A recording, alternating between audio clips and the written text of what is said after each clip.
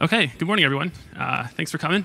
So today I'm going to talk about how we configured our Envoy to use a whole bunch of memory, and it turned out to be all of our fault. So I'm Steve Sloka. I work at VMware. A quick little bit about me, if you haven't met me before. I've been working on Kubernetes for a while now.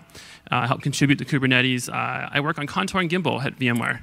I've got my certifications, and I help run the meetup in Pittsburgh. So if you're interested in speaking in Pittsburgh, PA, come see me. Always looking for speakers. So this was the issue that got opened up. So this is opened by Matt Alberts. He's one of the users of our Contour. This is issue 499, so kind of early in the Contour days. And he said, hey, I've seen some memory issues while adding and removing ingress. And the TLDR of this was that Envoy was using a lot of memory. So as the maintainer of Contour, I run it on my machine, I run it locally, but you don't always get to see a real production system. The Contour team, we're just an open source project, and there's nothing like running a real production system. We can run performance tests on ourselves, but those are scripted, right? It's nothing like having real use cases, real users, real software running through. So we haven't really seen Envoy using lots of memory before. But we looked at some graphs, and this is what showed up. So on the left, if you can't see, there's the y-axis has memory, and it goes from 0 to 16 gigs. And at the bottom, you can see we have time. So it's 8 a.m. to 6 p.m., so the core business hours of any kind of day. And you'll see memory is scaling up to 16 gigs of memory and then dropping off down to 0. And we'll explain here in a minute why this happens, but this is kind of my teaser as to what we saw as an issue getting opened up in GitHub. So if you're not familiar with Contour, Contour is an ingress controller for Kubernetes.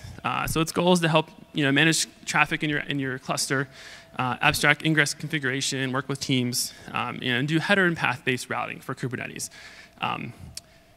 This is how it's architected. We obviously use Envoy under the hood as our data path component. So all traffic routes through Envoy. Contour is the ingress controller in Kubernetes. So its goal is to go watch the cluster for services, for endpoints, for ingress objects, secrets, all those sort of things. When anything changes in that setup, then Contour will then stream that data down to Envoy. And Contour is the XDS server for Envoy. So in this world, the gRPC connection is between Envoy and Contour. We give Envoy enough bootstrap just to go back, basically talk back to Contour. So this is the general overview. This may work also for any kind of ingress controller you might see out in the market. So this here is a little more detailed view of that same implementation.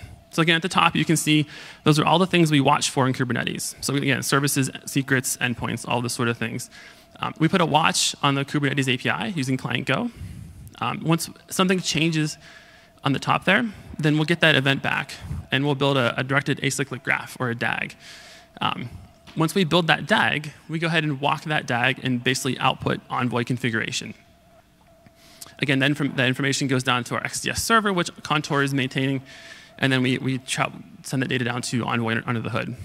And if you look vertically on those columns, you can see that we have a correlation between services in Kubernetes and CDS and Envoy, secrets, and so on. So you can almost think of Contour as being an abstraction layer between Kubernetes and Envoy. It's translating Kubernetes objects into Envoy objects, in a sense. Now, I told you all this just to help give you background to understand kind of how we want to approach this problem. So here's another picture of that same memory graph. And here, the memory is a little higher. We're using almost 70 gigs of memory, which is kind of crazy. But what's interesting is that we have this linear growth, right? So we have this linear growth, and it tapers off and levels off at some point. What we can see here is that any good problem, I'll go back to here, any good problem in computer science, you get an issue, you always want to replicate it first, right? So I want to make sure it works on my machine. So what we found when we looked at this issue and how this got built was that there wasn't any traffic in the cluster at all. So it was not traffic related. There was 0 requests coming in and out of the cluster. And we also realized that this only happened when we dealt with TLS connections, right? When we did something with plain HTTP, we never saw this experience happen. And it was also dealt with whenever we changed configuration, right? So it's down to the XDS server layer. So when we were pushing updates to Envoy, we saw this memory growth going up, and quite significantly. If you're using 70 gigs of memory in your cluster for just Envoy, that's a pretty big cost in your cluster. So this is how we reproduced it. We basically started out in a cluster and had 0 ingress resources. And then we inserted 5,000 total. And we did that in blocks of 100. After a while, we saw that memory grow. and then we let this cluster get stabilized. After it got stabilized and they got idle, we would mark down how much memory got used. And then we would go and restart the Envoy pod. And what we wanted to see was, on a cold start with 5,000 objects, what was Envoy's memory consumption, versus having it getting configured as we went. So here's a picture of that graph. Right? And here on the left, you can see, again, there's 0 objects, so there's 0 memory getting used. And then we have, again, that linear growth up and hitting, in this case, it's 30 gigs, but that number doesn't matter as much. And then everything stabled off, and then we restarted it, and it dropped down. So the cold start of Envoy was using a significantly less amount than the hot version. And again, there was no traffic in the cluster, and this is only when we dealt with TLS connections. So looking at the problem, what we figured out was that when we changed secrets, the key there was the TLS connections. So when we modified secrets in Kubernetes, or SDS basically, we caused an update to our LDS, our listeners in Envoy. At a high rate of change, we basically caused a lot of listeners to get created and ended up with lots of old configurations sitting around. So when you create lots of different listeners in Envoy, you end up with a draining mode. And all of your old listeners sit around until they get drained out, which by default is 600 seconds. So if I create 5,000 objects, I ended up with 5,000 different listeners running, all consuming memory and all holding onto it for 600 seconds. Again, each listening drainer holds onto memory. So this is kind of interesting, right, to figure this out. Again, on a small scale, this worked fine. Traffic still routed just fine. It just used up a ton of memory. So back to this picture, right? Before we saw that linear growth. Well, in this picture here, it's going up and down. Because once we realized what was happening, our first thing we did was, let's make that draining time smaller. Right, let's go from 600 seconds to maybe a minute. And that's what our team did. And this is why you see that up and down drop. So we would consume a whole bunch of memory, and the listener timeout would hit, and it would drop. So we kind of solved the problem in a small way, but we didn't really solve it because we're still consuming all of that memory. But this ended up in that zigzag up and down kind of path. So the current solution, how we're looking at solving this today. I put current because we haven't officially solved this 100% yet, so I think we still have some ways to go. But the first thing we did to help solve this listener problem was to sort our secrets before we sent them off to Envoy.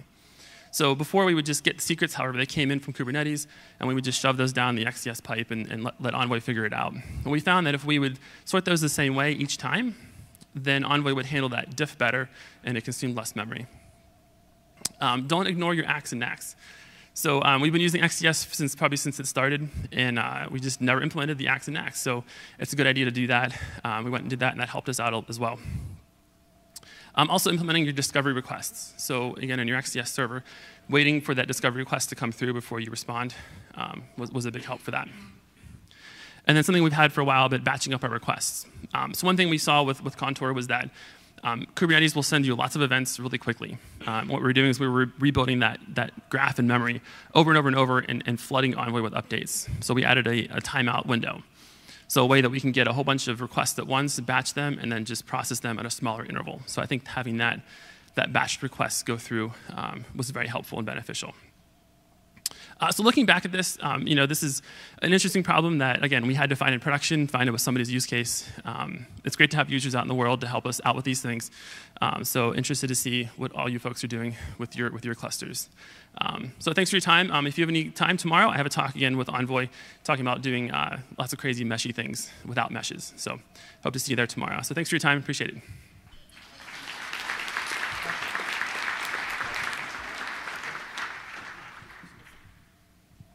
Does that mean any questions? Keep going. What was that?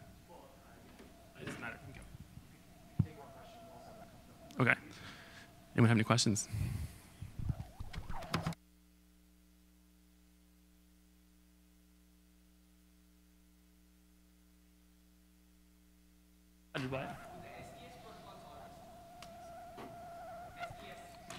Will SDS solve this? That's your question? No, I think we're using SDS today still, and we still had this problem. So I don't think it'll solve it 100% because we still trigger the updates to LDS. Yeah.